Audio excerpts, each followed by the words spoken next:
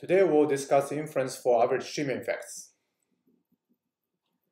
The average stream effects, we're going to look at them as causal quantity of interest. There are two types of average stream effects.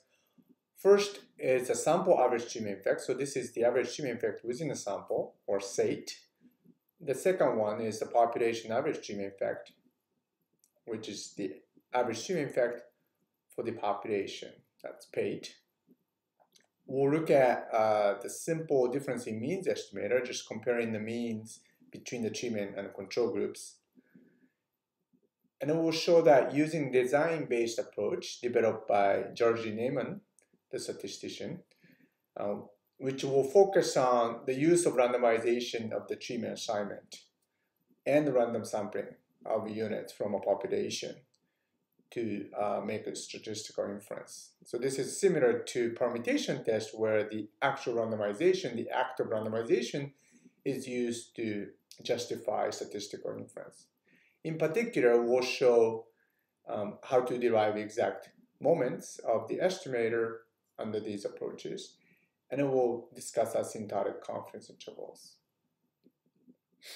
Okay, let's start with an example. This example is about social pressure and turnout. The research was published in 2008. The study was based on August 2006 primary election in Michigan. It involved a large number of households, 180,000 households. And these households received postcards with several different messages. In particular, they randomly assigned each household to a group, treatment or control group. The one group received no message, so this serves as a control group. Another group received a message saying that turnout, voting, is a civic duty, so you should vote. The third group received a message saying you're being studied. So this is in order to ascertain the possibility of Hawthorne effect. Hawthorne effect is the effect of being studied. So people may behave differently if they know they're being studied. The fourth message, which is of interest, the main interest to this study, was the neighborhood social pressure message. So what is the neighborhood social pressure message? This is the actual postcard that was used in the study. Dear registered voter, what if your neighbors knew whether you voted? Why do so many people fail to vote? We've been talking about the problem for years, but it only seems to get worse. This year, we are taking a new approach.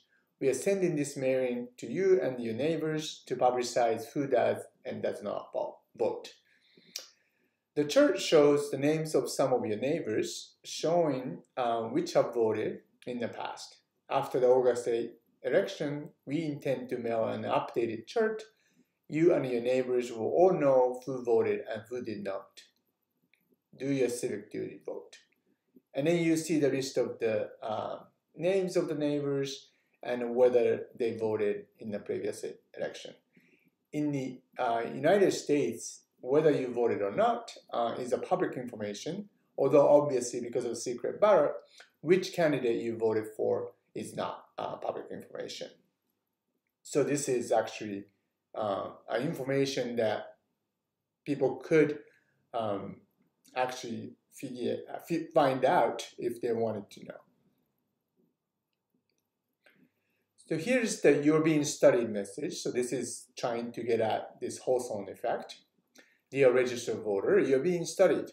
Why do so many people fail to vote? We've been talking about this problem for years, but it only seems to get worse. This year we're trying to figure out why people do or do not vote. We'll be studying voter turnout in the August 8th primary election. Our analysis will be based on public records, so you will not be contacted again or disturbed in any way.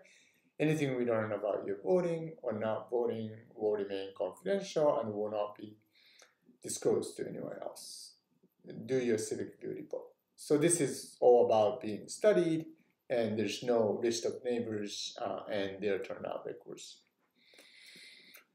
So this is the data that looks like. Here we see 4 different groups, different turnout rate, and the number of voters in each group. So the control group is the largest group, and there's only 30% of people voted in that group. Civic duty was a little bit better, but it's only slightly better, only about 2 percentage point better than the control group. And the wholesome group, wholesome in fact being studied, that group wasn't also that different from the civic duty. Interestingly, it's a little bit better than the control group, but the effect is small. What stands out in this table is the neighborhood social pressure group, which had the 37% turnout, which is by far the largest, highest among these 4 groups. So we can look at what the effect of receiving the neighborhood social pressure relative to the control group. And the easiest thing to do is to do difference in means. So we compute the mean, which in this case, turnout rate, because the outcome is whether you voted or not. So the mean is the rate of turnout. And so in this slide, you see tau hat is the difference in means estimator, where the first term is the mean of the treatment group. This is a neighborhood social pressure group. And then what you're subtracting is the control group. Again, the TI here is equal to 1 if you're in the neighborhood social pressure group, 0 if it's in the control group, as we used, notation that we used before. And the difference in this case is 7.8 percentage point. So that's a very big increase given that you only send out the little postcard. We can compute the standard errors. This is also usual standard error formula. You basically compute the variance of the treatment group. That's the variance y given t equal 1 term divided by the sample size of the treatment group, n1. And then you add the variance of the control group, which divided also by n0, which is the size of the control group. And then you add those two variances up and then take a square root. So this is a standard sort of the standard error formula for the difference in means estimator in randomized experiment. And in this case, the standard error is about 0.3 percentage point. Okay. So we can construct the 95% confidence intervals by using a critical value, so 1.96. And then multiply that by standard errors, and then add and subtract to the point estimate. Okay? So that will give us about 7.2 to 8.4 percentage point. That's the 95% confidence interval. So this is all standard analysis that anyone would conduct if you have randomized experiment. The question here that I would like to discuss today is how can we justify this standard difference in means analysis from the randomization perspective? Where does this estimator and standard errors come from? So it turns out the inference with the difference in means estimator is due to Jerzy Neyman, his 1923 paper that was published in Polish and wasn't translated to English until 1990. He basically looked at the difference in means estimator, which I reproduce it here. It's the same thing as before. The first term is the mean of the treatment group outcome, and the second term is the mean of the control group outcome. And he first showed that this estimator is unbiased for sample average treatment effect.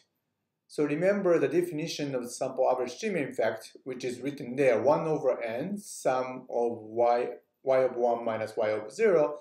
So y of 1 minus y of 0 is the unit level treatment effect, and mean of that is the definition of the sample average treatment effect. What he showed is that expectation of this difference in means estimator, so expectation of tau hat, I write it explicitly here, conditional on Curie ON, which is the collection of all potential outcomes. So that emphasizes the fact that we're going to focus on the sample, and the only thing that's random here is the treatment. Okay, so expectation is taken over the distribution of t. T is the only thing that's random.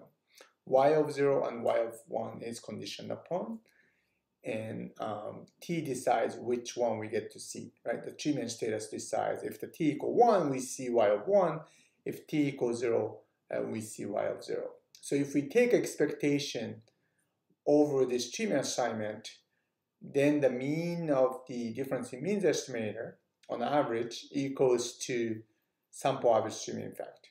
Okay, so what this means is that over repeated treatment assignments, over repeated randomized treatment assignments. So if you are to conduct the experiment over and over, hypothetically, many times, and suppose each time you assign the treatment to different units, right, because it's random, and then compute this difference in means estimator. And then you repeat this many times, so then each time you get slightly different estimate. Okay, and you do this many over and over, and you take the average of all these slightly different average treatment effect estimate, difference in means estimator, then this average of all these different estimates is going to be exactly equal to the true sample average treatment effect. That's what we mean by unbiasedness. It's unbiasedness over repeated treatment assignment, hypothetically repeated treatment assignment. So any given estimate you obtain, because in reality you only get to do experiment once, so you have one estimate, right? We don't know whether that estimate is close to the truth or not. But what we know is that if we do this experiment over and over, and each time we compute difference means estimate, and then collect all those estimates and take the average, that average is going to be exactly the same as the true value of sample average treatment effect. So that's what we mean by unbiasedness. So again, it's a design-based idea where the only randomness comes from the treatment assignment. To look at a bit more detail, we can take expectation. Expectation is a linear operator, so we can fold it into the summation. And since we condition on a potential outcome, y of 1, for example, is a constant, so it comes out of the summation. Remember, the treatment group only reveals the outcome under the treatment condition y of 1. So you can replace yi with y of 1, and then you can take that out from the expectation sign because we are conditioning on the set of potential outcomes. Okay? And then we know that the treatment assignment is independent of the potential outcome. So expectation of Ti given Cardi O(n) is simply expectation of Ti, which is equal to n1 over n. That's the proportion under complete randomization. That's the proportion of the units who are assigned to the treatment. So, just simply substituting ny over n into that equation, ny cancels, and then it gives you 1 over n of sum of y of 1. The same thing you can do to the control loop, and then we obtain the fact that the difference in means estimator is unbiased for sample average treatment effect. So it's a very simple manipulation, but what's very important here is that the only thing that's random here is the treatment assignment. Everything else is fixed. And then we can show that difference in means estimator is indeed unbiased, on average equal to true value of sample average treatment effect. Now we can extend this analysis to derive the variance of difference in means estimator. Okay? Again, we're going to use the idea that the randomness comes only from the treatment assignment. Now I'm going to leave the derivation to you for an exercise, but here I'll just give an expression. So the variance of tau hat, that's the difference in means estimator, conditional on potential outcomes, right? Because we are interested in sample average treatment effect, is given by that form. Okay? So it's a function of three things. The first two terms is related to the sample variance of potential outcome. Okay? So 1 over n minus 1, the sum of yi of t minus sample mean of y of t.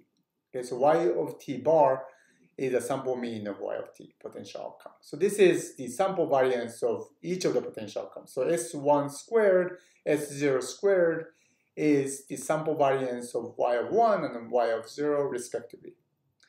These two terms we can estimate it from the data, right? Because although we do not observe this, because we only observe one of two potential outcomes, we can look at the treatment group, which is randomly selected, so the variance of the treatment group is going to be a good estimate for S1 squared. Variance of the control group is going to be a good estimate for S0 squared. Now what's tricky is the third term, 2 times S01.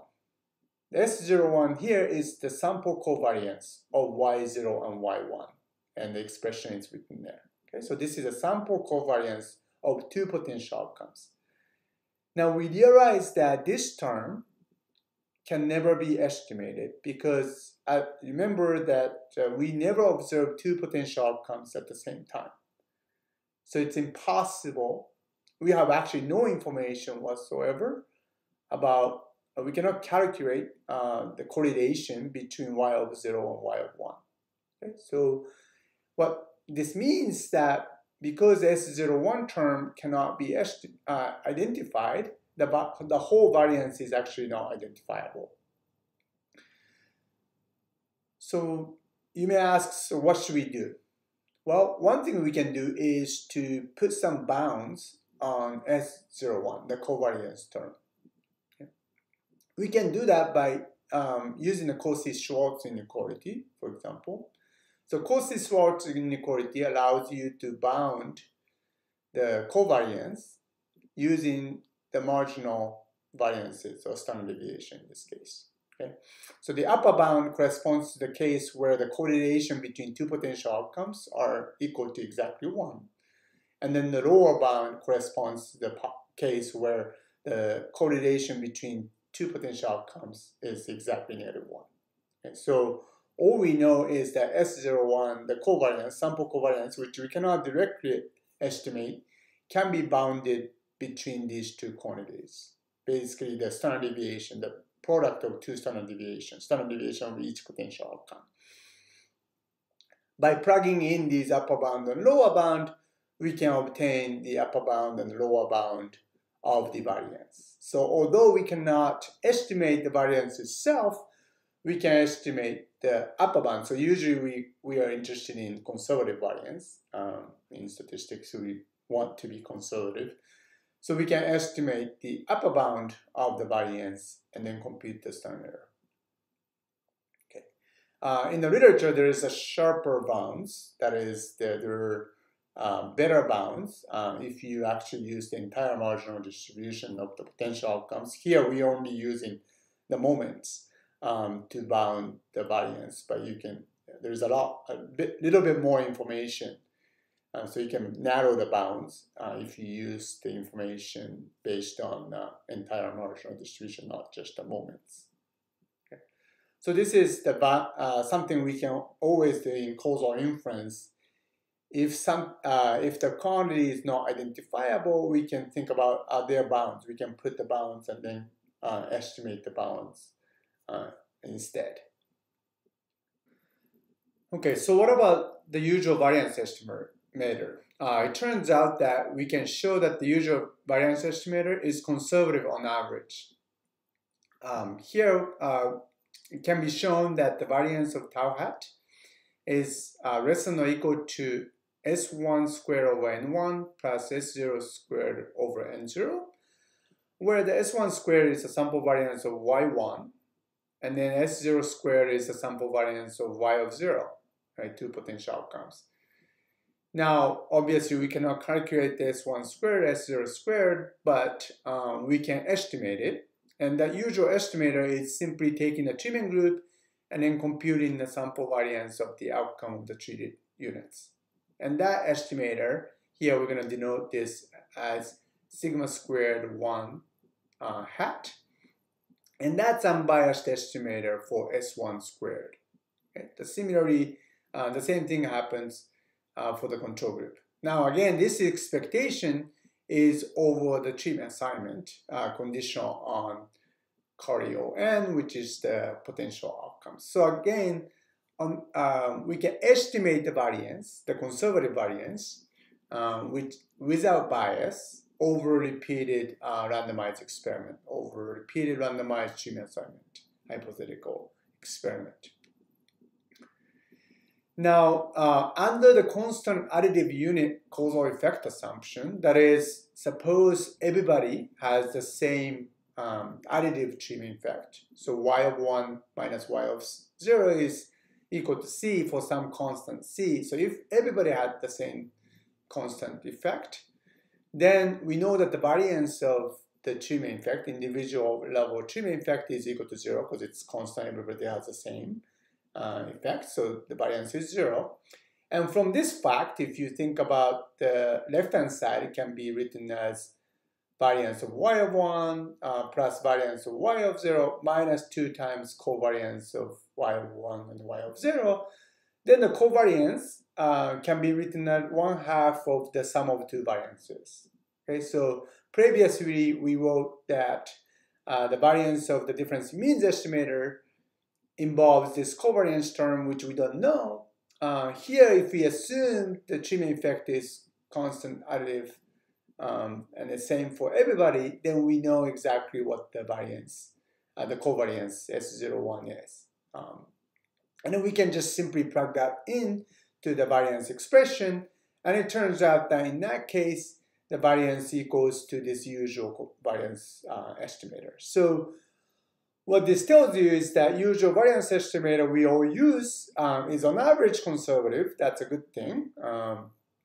And it's going to be exactly the same as the actual variance on average if the treatment effect is the same for everybody.